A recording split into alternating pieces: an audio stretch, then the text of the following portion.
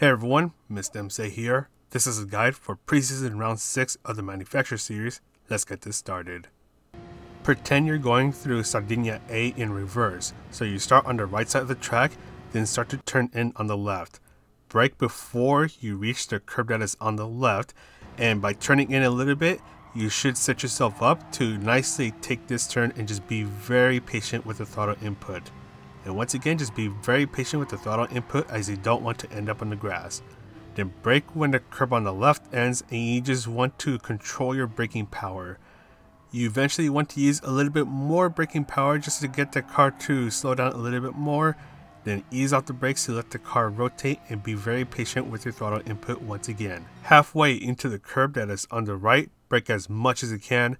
Take advantage of the little dip that is hanging out where the apex is, as that will help your car rotate a bit more, and just be very patient with the throttle once again as you want to prevent any wheel spin coming out of that turn. Move on over to the left to set yourself up for this high speed turn, and when you reach the 50-meter mark, that's when you want to start to brake.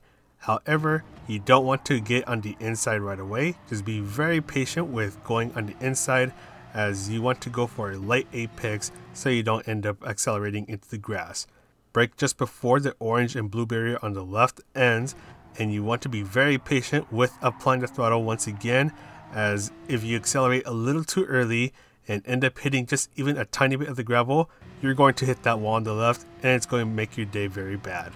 You can start a little wide, then just ease off the throttle along the way to set yourself up for the final turn, then brake just before the curb on the left ends. Be very patient with easing off on the brakes and applying the throttle. Make sure you don't get 3 wheels or more on the blue curb, as that will get you a pretty big penalty. And that's all for the lap guide. Let's go ahead and talk about the strategies. For the qualifying session, you only have 5 minutes, so you gotta make the most that you can. So we're going to do some fuel burning, but halfway into this first lap, we're going to start to speed things up just a little bit. Don't forget that the fuel multiplier is at times 6, so it's going to be pretty easy to burn lots of fuel, which will make your car lighter, which will make your car use less effort to go faster, which will get you a better time. So halfway into the lap, we're already speeding things up a little bit. I'm burning on 2nd gear now. And as you approach the pit stop for the first time, this is where you want to think whether you want to continue fuel burning or go into the pit stop, get new tires, and then fuel burn some more. Even though the tire wear will be marginal at this point, you can decide whether you want to try to go for a new set of tires and basically start with no tire wear, or just continue along your way.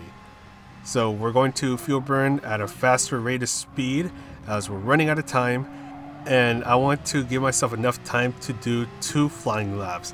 So it's at this point where I'm going to go for it, start my flying lap, and you want to calculate how long it'll take you to do a lap. So basically just go into a lobby with the tire and fuel settings on, do a couple laps, so that way you'll get an idea of what your lap times are looking like. So that way, when you cross the line to start your first flying lap, you have more time than the time remaining itself to do your lap, and when you cross the finish line, you'll be able to start another lap, which will be your last flying lap.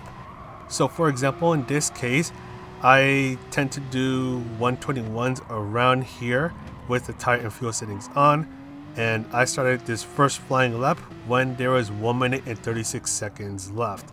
So this will give me more than enough time to be able to complete the lap, especially if I make a couple mistakes, and I'll still have time to do 1 more flying lap. So we cross the finish line, there's 14 seconds left, and I'm still going to be able to do another lap, because once the timer hits 0, another countdown will start, which is basically telling you, hey, complete your lap, as we're running out of time here. So we're just going to fast forward through this.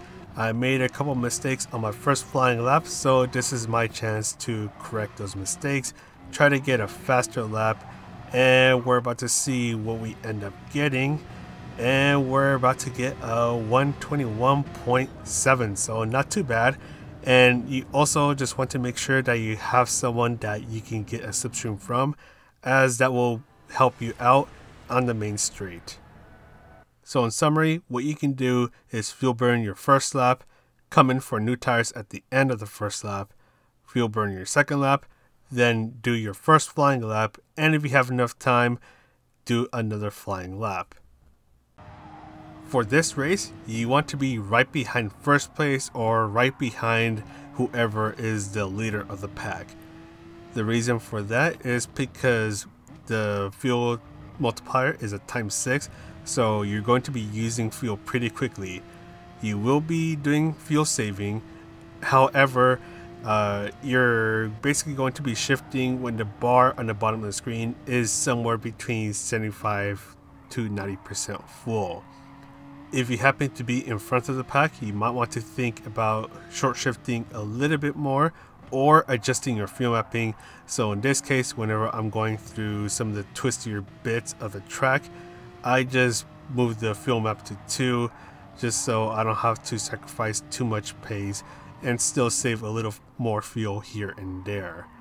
So whenever you go into the pit stop, you might as well just go for new tires, because you're already going in for fuel, right? So you can change your tires so you don't have to worry about the tire wear kicking your butt at the end of the race. You can kind of just put that issue to bed. And you just want to make sure you fill your car a little bit more with fuel, so past the little diamond mark. That way you can push the car a little bit more towards the end of the race, because once again, fuel is an issue in this race, and you want to make sure that you have enough fuel to make a push and not make yourself look silly by running out of fuel. It is possible to do a no stop on this race, however, you're going to be adjusting the fuel mapping a lot. You're going to have to short shift like crazy. You will have to rely on being behind someone to get all the slipstream and save a little more fuel here and there. The tires won't become too much of an issue, but at the same time, your pace is going to be falling off a cliff, and that's going to invite those around you to basically attack you and try to take your position.